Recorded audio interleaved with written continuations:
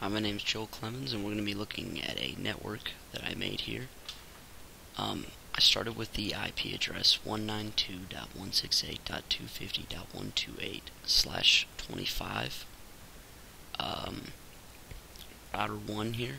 First, our router is going to be 129 with the subnet mask 255.255.255.128. Our switch is going to be the next usable host address, and our PC is going to be the next one, so 130.131. I'm not 100% sure why the green dots here aren't showing to show the connectivity between these. I have no idea why that is. Anyways, we're gonna start by looking at PC1 here. We're gonna look at the IP configuration. We got our IP address, subnet mask, and our default gateway is set up now. Now we're going to look at switch 1. Our password is going to be Cisco, and our user exact mode is going to be class. Okay, so we're gonna start by doing a show running, and as you can see here, we got our host name, and we have password encryption going for the enable password.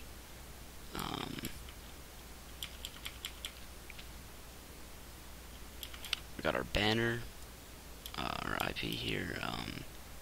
We got the console password, and it's encrypted, so that's all showing up there. Now we're going to look at router 2, or should be router 1. It's going to be Cisco, and then class.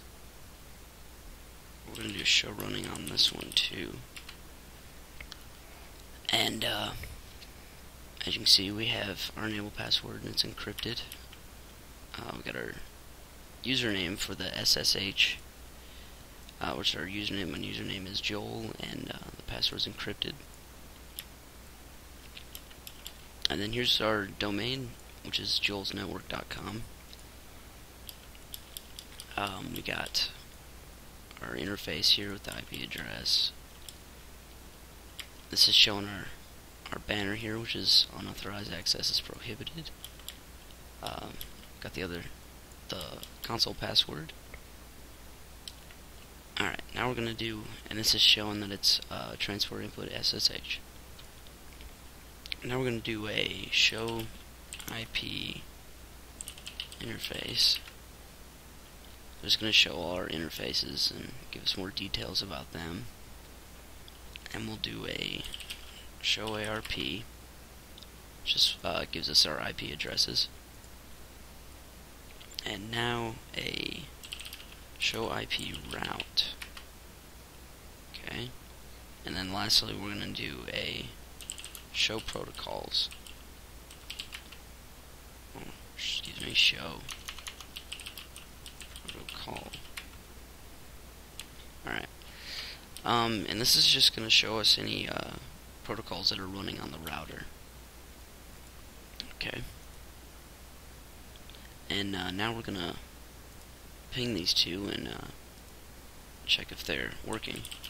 So we're going to ping the router first. Just 192.168.250.129. Okay, so we got our replies. And now we'll do the switch. 250.129. Okay, so that shows that is running. So there we go.